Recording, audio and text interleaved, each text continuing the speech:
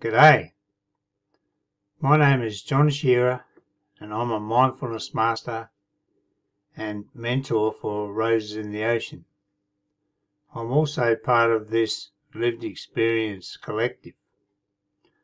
I've had lived experience of being suicidal and I've been grieved by suicide, so I have a lot of empathy for anyone in a similar situation. Today I'd like to talk about mindful practice. For 12 years now I've been practicing mindfulness and studying all the different aspects of mindfulness in different cultures, and we find it in every culture. Sometimes it's not called mindfulness, but it's there. In Aboriginal culture, for example, there's a couple of words come to mind because there's different dialects around Australia. That is the Diri, and that was made a bit famous by Miriam Rose up in the Northern Territory, and she talks about that quiet, still place.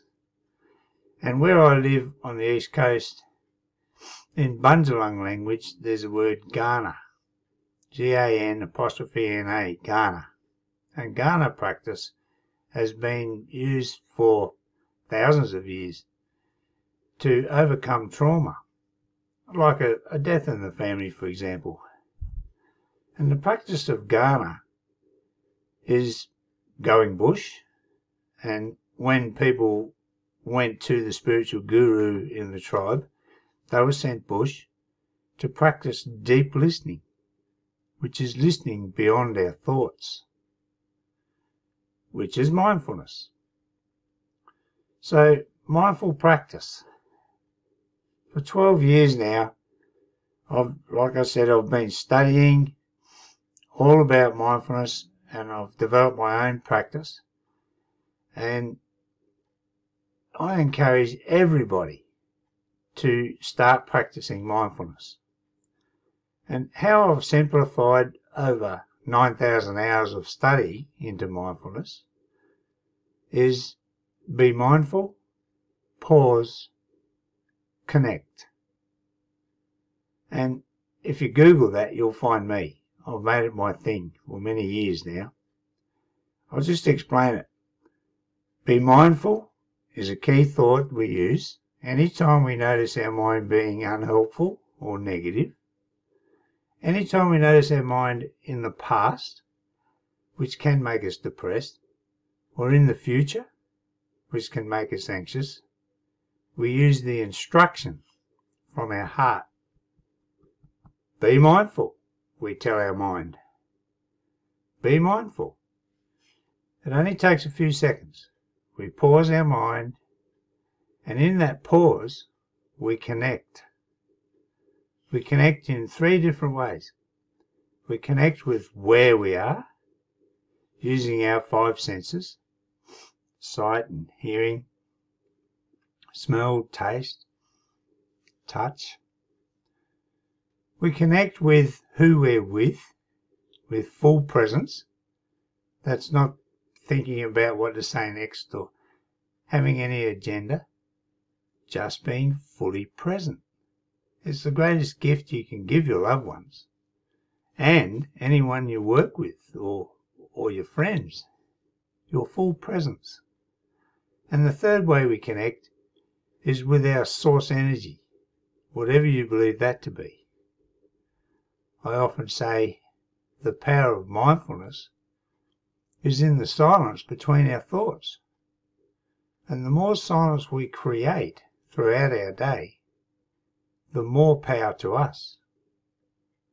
Because out of that silence that we create comes creativity, our intuition gets turned on, and don't take my word for it, okay? Just get started with your practice if you haven't done so already. Be mindful, pause, connect. Write it down. Put it on a sticky note. Put it on your mirror just to remind yourself. Because I remember when I started my practice 12 years ago, the hardest thing to do was to remember to practice. I'd go a few days and I'd go, oh, mindfulness, that's right. And then I'd practice. But once I made a point of practicing every day, and for me, I made sure it was the first thing in the morning when I first awaken. I connect to the present moment, which is what the practice is. Silence my mind. And for me, I ask the question, what are we doing today, soul? S-O-L. It's an ancient Roman word for the sun. I just happened to entertain the thought that my source energy is the sun. I kind of like that because the sun's source energy for the whole planet as well. And everything is connected. So I'm going to encourage everybody. Be mindful, pause, connect. And keep doing it until it becomes a new habit. And then when it does become a new habit, we don't need the heart instruction to the mind so much. We just pause and connect. It becomes a bit automatic. And then we start abiding in the present moment more and more and more in our daily life. We start to notice the little things, the beauty everywhere, the light in people. And I can tell you the journey from the darkness, or my dark years, when I was suicidal and depressed, and until now, when I walk in the light and I have pretty much peace of mind and clarity of mind all the time.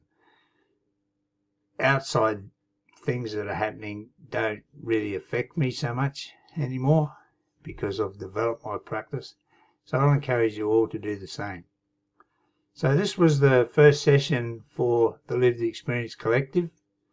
And, I'm a huge fan of Roses in the Ocean. They're doing wonderful work in postvention. So anyhow, I'll just close by saying, be mindful, pause, connect. Bye now.